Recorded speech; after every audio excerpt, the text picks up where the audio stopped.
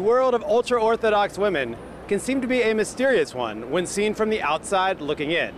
For documentary photographer Federica Valabrega, a secular Jew herself, her interest in this world led to a photo project which would ultimately challenge her own assumptions about these women. There is another side to what we see on the street when we look at religious women.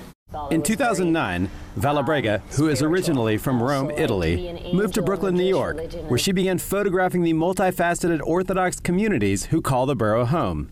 I decided, okay, it's time for me to analyze a little bit more the women's side of the religious world, especially because in the photography world you mostly see pictures of, the men with the peyotes and the tzitzit and the hats, but you never really see all the head coverings of the women. She called her project Bat Melech, or Daughters of the King in Hebrew. She would often approach women on the street and over time develop relationships with them. As she began to understand their lives better, she gained a deeper understanding for what they were doing. And these people, yes, do live in the Torah and they live maybe in the past, but they're so spiritual about what they do and how they do it and what they believe in that it is very humbling for us to see women or any person or human being living on such religious and spiritual highness. She quickly learned that there was more than religion that defined the lives of her subjects. Jewish women are not just at home making soup and cooking matzah balls and changing diapers.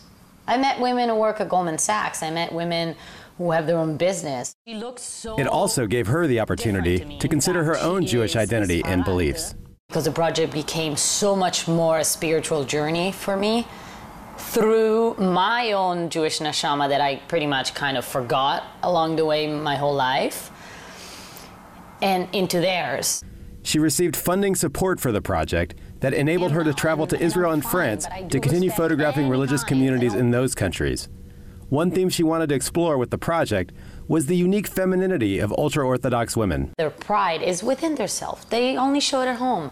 Like they uncover their head at home. They show their full beauty only in their home setting to their husband. But you can still see that. You can still glimpse parts of their beauty and parts of their femininity. They're still feminine, very feminine. But when you see them on the street, it's like, oh, they're religious, they're ugly, they're so fully dressed, they don't show anything. The last stage of her project will be to travel to Morocco and Tunisia later this summer.